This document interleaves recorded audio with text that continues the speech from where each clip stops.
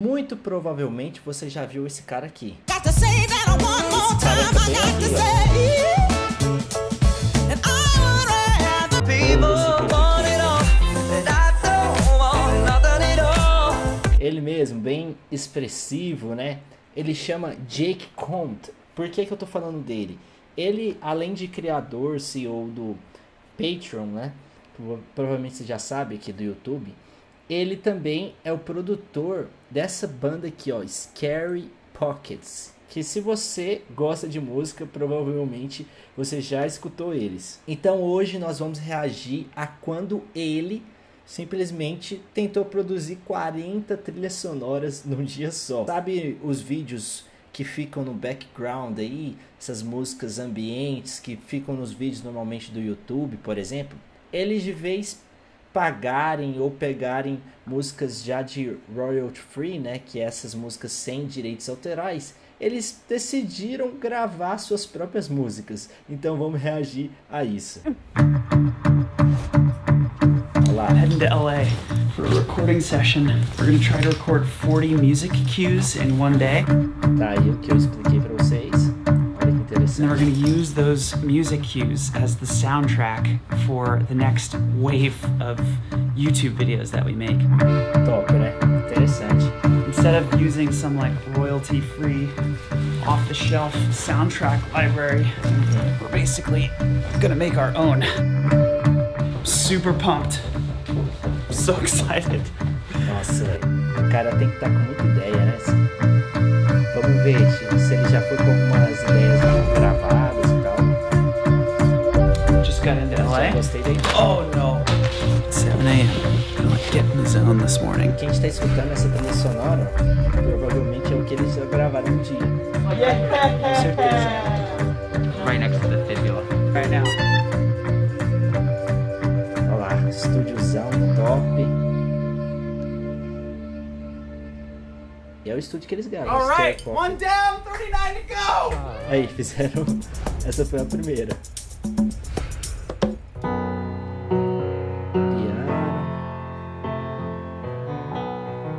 Nossa, velho. Olha lá a câmera dele.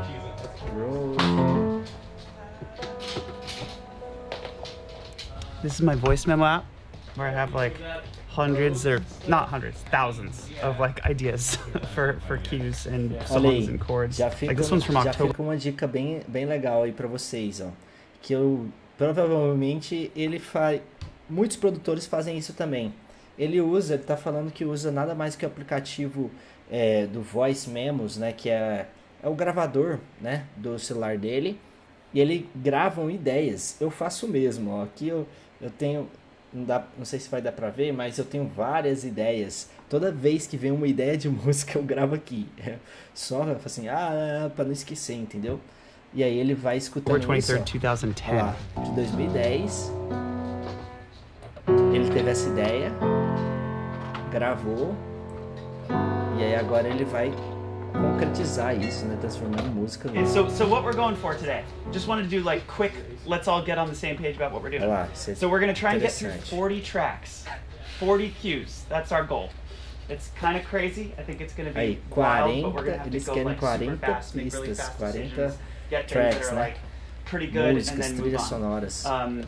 If we do one cue every 10 minutes, Nossa, we'll get 6 cues an hour, and if we do 8 hours, we'll get 48 cues. So we have olha as contas dele. Ou seja, Thomas já Newman, estamos sem tempo. Beauty. I think often a good soundtrack is one that you don't hear, really. You feel it. If you're thinking about the soundtrack, then in my opinion, it's not really doing its job, which is to enhance what is ever happening in the narrative. Like that works for like 3 minutes. And tactically, a soundtrack can make a story more engaging. It can give the audience time to just process an idea or a feeling or an emotion and to just sit in an emotional space. It can convince you that somebody is noble. It can convince you that somebody is evil.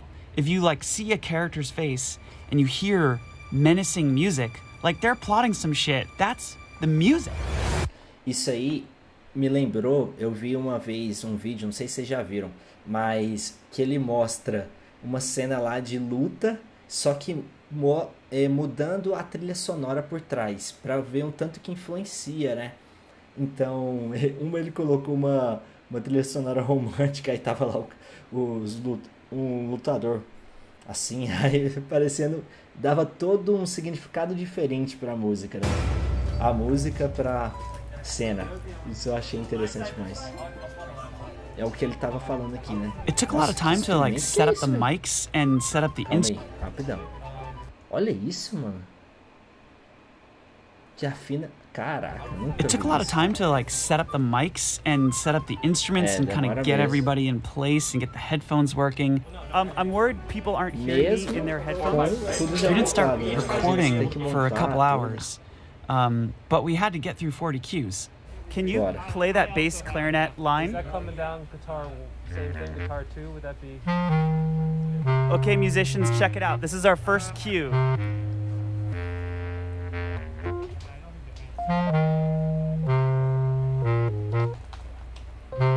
Aí ele passa as ideias, eles vão, cada um vai colocando sua sugestão e eles vão pronto para gravar. Do you want this to be like more peppy, like poppy sort of thing? Tá vendo? Ele é o produtor, cara. Eu acho espero demais ver esses bastidores. Como nascem, né, as canções, assim, as trilhas sonoras, os instrumentais. Olha lá. Que é uma notinha. É massa demais, velho. Ó. Xilofone. Meu primeiro instrumento foi esse aí, tocando xilofone. Depois flauta doce. Depois fomos pro violão e guitarra. É isso, cara. How close are we to being able to record? We can start recording. Okay, let's do our first cue. Here we go. Bora gravar, meu filho. 1, 2, 3. This process of like bringing in musicians and then writing and recording as a group comes from Scary Pockets and Pomplamoose. Aí as bandas dele que eu falei. Pomplamoose with my wife Natalie, Scary Pockets with my buddy Ryan. We show up in the studio, there's not a ton of prep work. We arrange and record on the fly. We're super fast. We make fast decisions, we get a good take or pretty good take, and then we move on. Sometimes it's a little nerve-wracking to like play an idea for a group of kick-ass professional musicians. And you're like, okay, here's my idea. That's it. And everybody's like, okay. But I just have to kind of push through it, get out of those moments, and like be like, okay, here's the idea. Here's what we're doing. We're gonna try it. If it doesn't work, that's okay. And look, some of them are gonna be great. Some of the ideas are gonna be not as great. And like, at the end of the day, if we record 30 things and like 20 of them are good, like, fuck yeah, we got 20 good things. It's a great use of a day. Ó, pronto, acabou, simples assim. Hey Tim, how many cues is that? How many cues do we have? I got 4 down. 4? 4 down. That was our 4th? Yes, sir. Oh, 4. It's okay, we gotta speed up.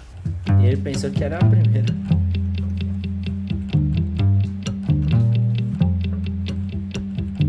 How low can you go on that? What's your bottom note? Olha o cello, mano. Hey Tim, let's do double bass clarinet, man. Oh, shit yeah. Aí tá vendo? Cada um vai dando a sugestão, mano. E eles já vão gravando, filho. Let's start without clarinets, and then we'll bring the clarinets in quiet.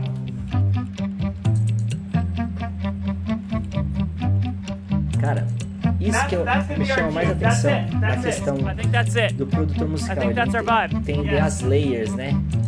Você viu que cada um faz coisa bem básica, mas quando soma, cara, vira uma música e tanto. 16 total. Yes, although I believe 14 didn't yield any fruit. So I guess the 15. Okay, got it. Yeah, we need to just, everybody, we all need to pull back and like have fewer parts. We're playing too much. We need to simplify. So synced up parts that sound like one thing and one idea are better than like everybody has their own part and it sounds like 25 things playing. It was too complicated. We were trying to do too many things at once and it's gonna draw too much focus away from the story.